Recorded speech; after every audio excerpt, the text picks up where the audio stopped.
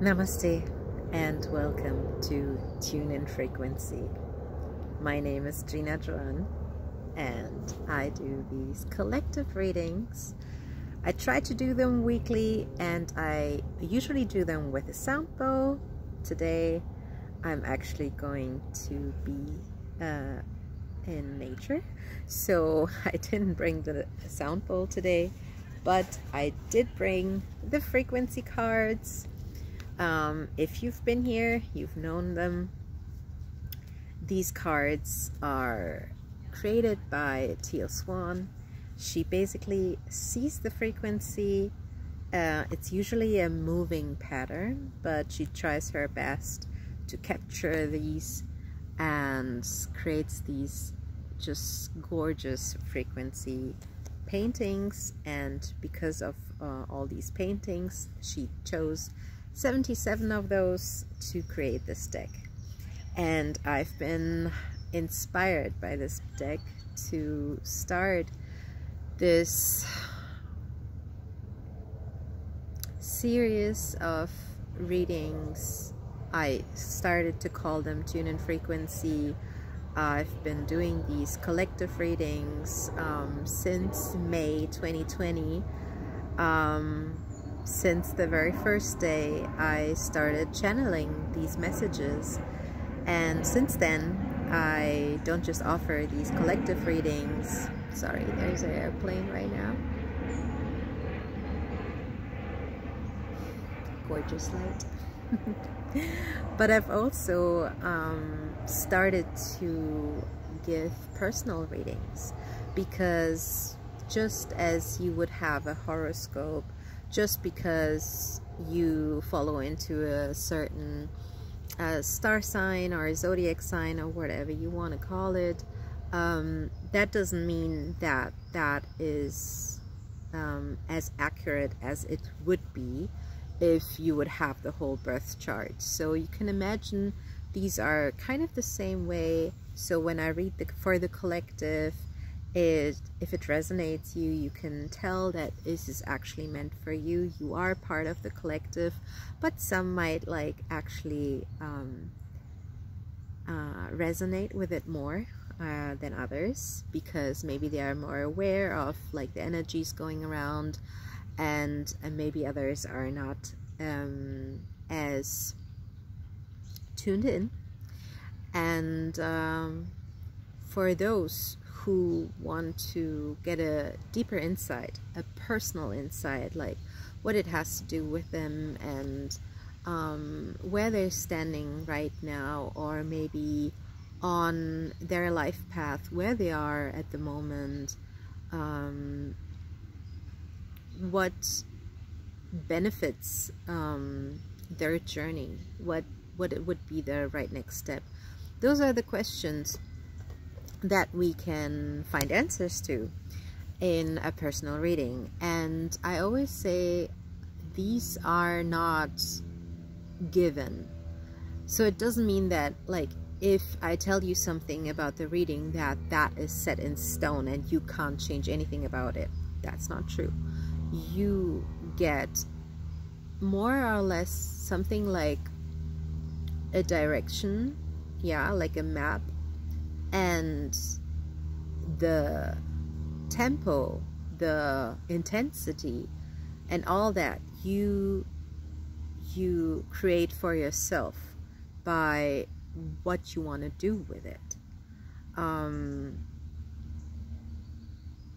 that can look very, very different from one person to the other, depending on maybe how much shadow work you've already done, or depending on whether something maybe scares you at the moment, or whether you're eager to finally get that last advice to then follow your dream path.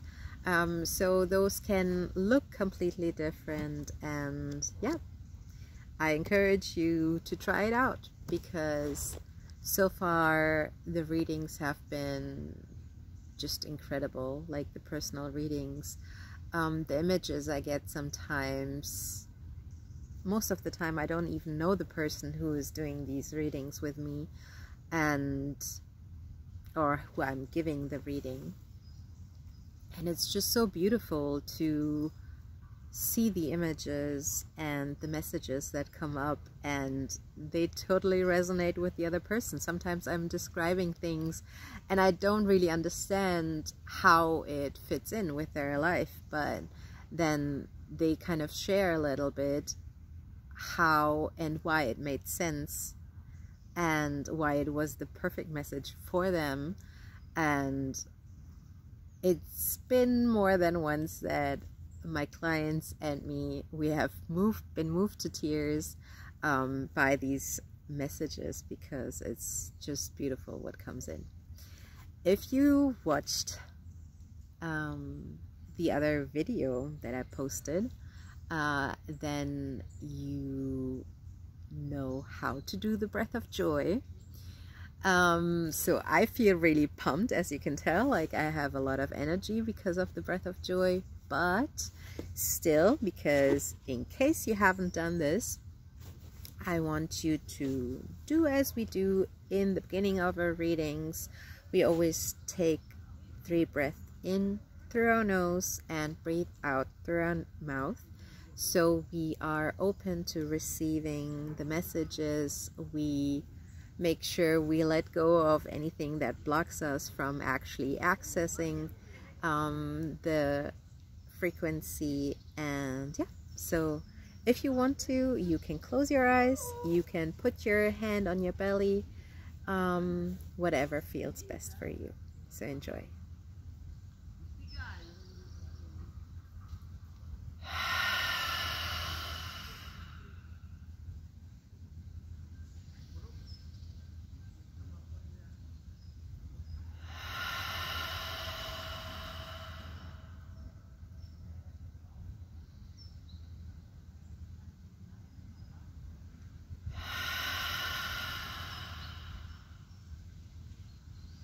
Alright, so let's take a look at the cards and let's see what this week has in store.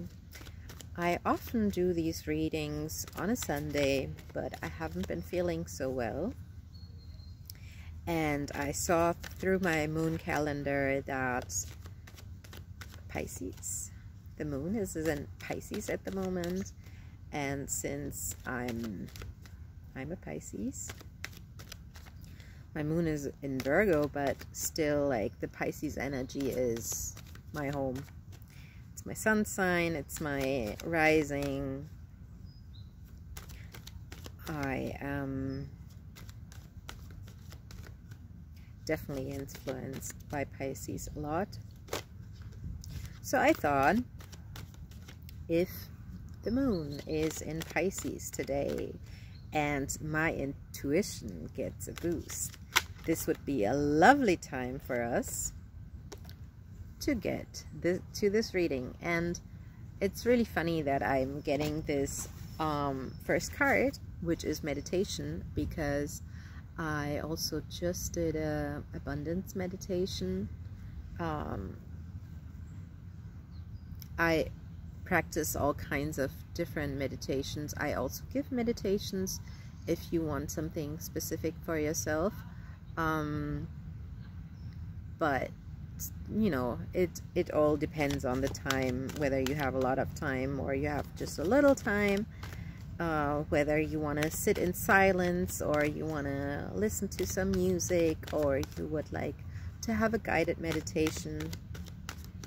Everyone is different. And I would also say, because I'm a chameleon and I kind of shapeshift all the time, I change every day. And what works for me one day doesn't necessarily work for me on another. So we got emotional expression in reverse, and we got optimism. Let's pull one more card before going further into this reading today.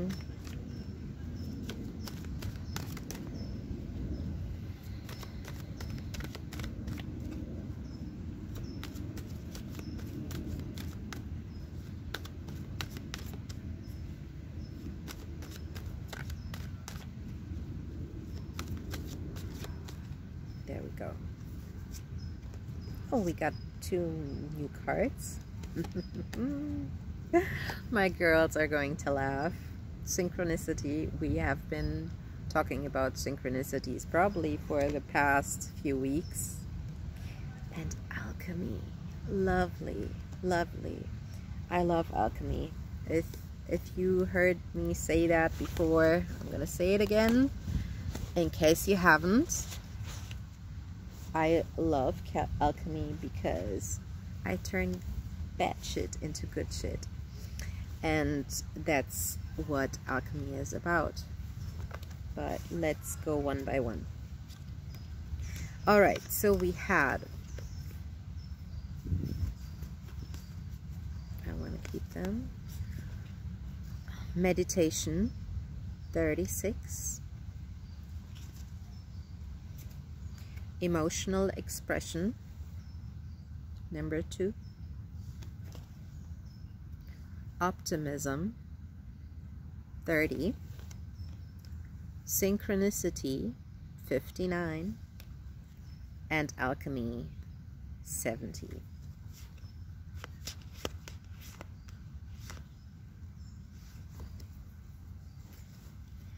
Okay, so meditation. I am guessing that you are quite busy at the moment. Energies are up. You are running from A to B. You are influenced by all your relationships, and it's just like so much going on, and you didn't really have some time for yourself, for your self-care, and time to tune in with yourself. And if this phase of busyness doesn't get better, I would like you to start with just a 1-minute meditation. It doesn't have to be like an hour of meditation. 1 minute is fine. And if you can increase it, maybe from 1 minute to 5 minutes, from 5 minutes to 10 minutes, even better. But if all you can manage at the moment is 1 minute, then 1 minute it is. But the more you practice it, maybe you can practice it throughout the day several times, then you will see that even if you're only, sorry, there's a plane again.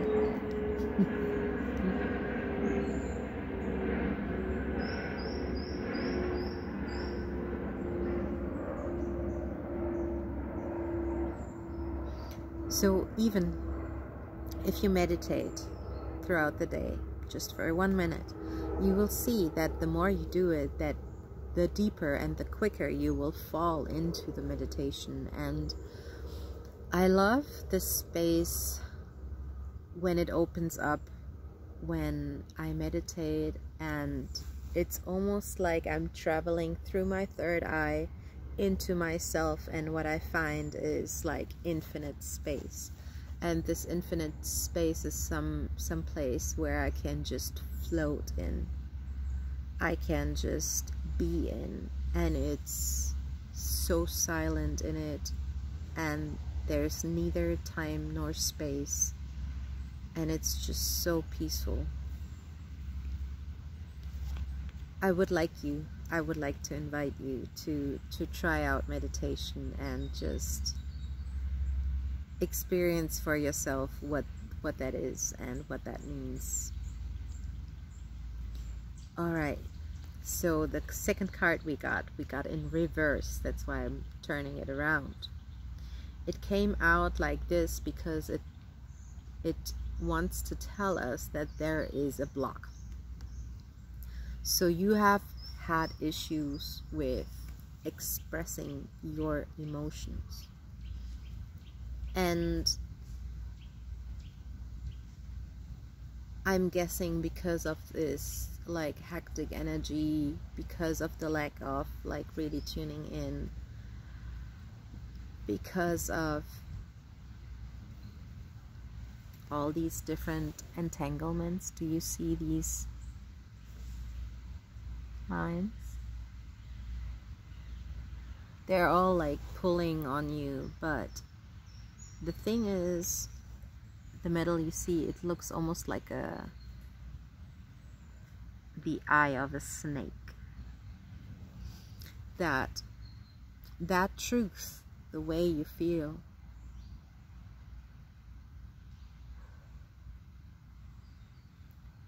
that is not gonna change until you are able to express it. And expressing your emotions doesn't necessarily mean that you have to have a conversation. Expressing your emotions can mean you're so angry, you're just screaming. You're maybe screaming into your pillow. Or if you're sad, you are writing a letter.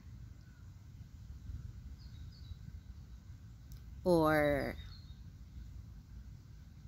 if you are feeling shameful, you don't even have words for it. You put those feelings, those emotions into a painting. Whatever it is, however you feel most comfortable expressing yourself. And I would say start with that. And if you feel like you've already tried to express your emotion, try to do something that is even a little uncomfortable, maybe a new form of expression. I definitely invite you to, try it out, because it could help with getting rid of that block, whatever stopped you from expressing yourself. And with this, I want you to think of it as this will work. I want you to stay in your optimism. That even if everything looks like totally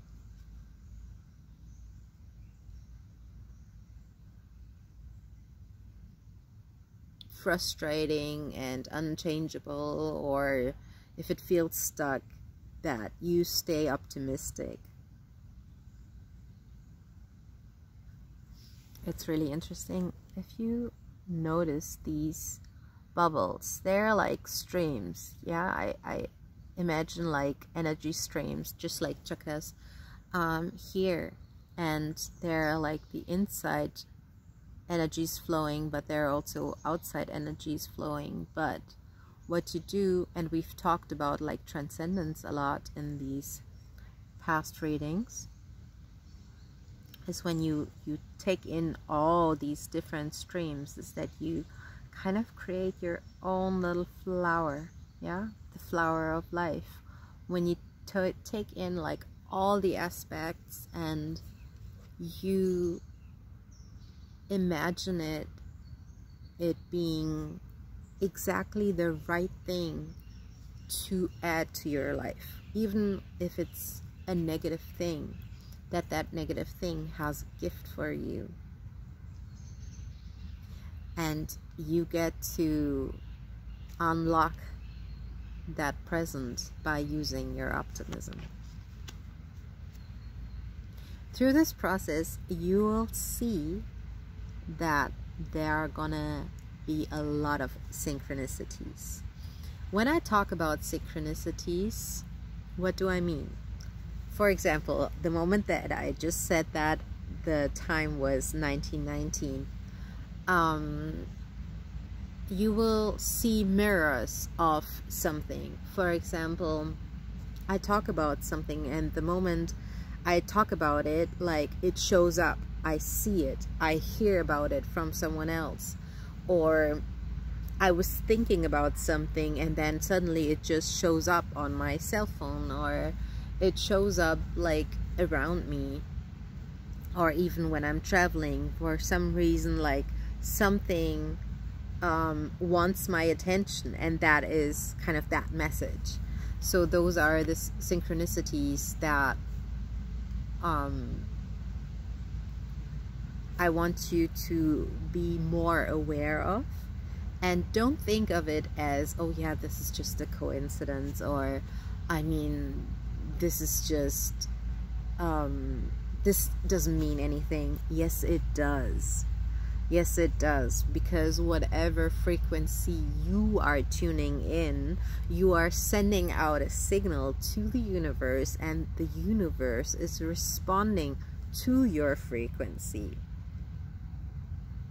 But if you don't want to see it, if you don't want to hear it, if you don't want to feel that answer,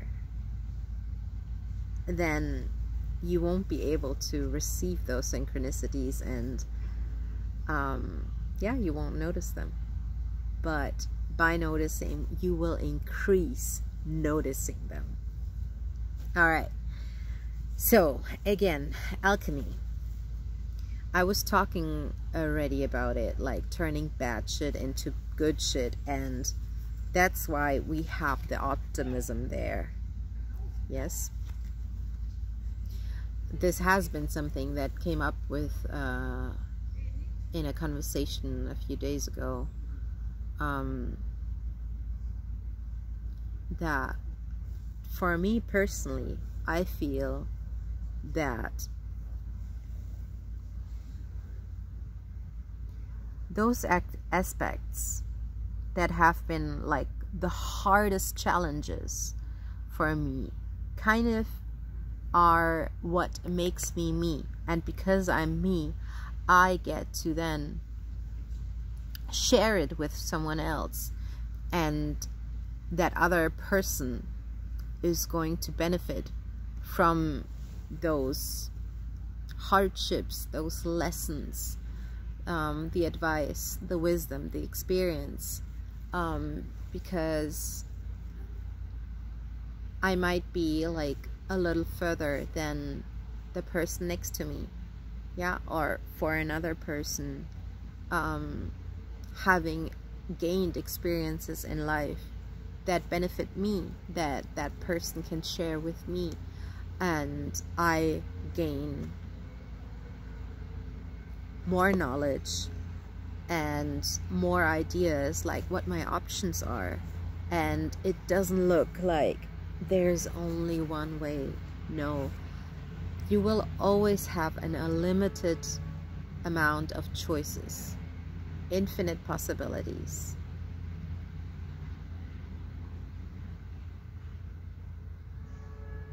There are infinite possibilities how you want to alchemize the bad shit into good shit. And I am going to close with that. Thank you so much. Stay tuned and see you soon. Bye.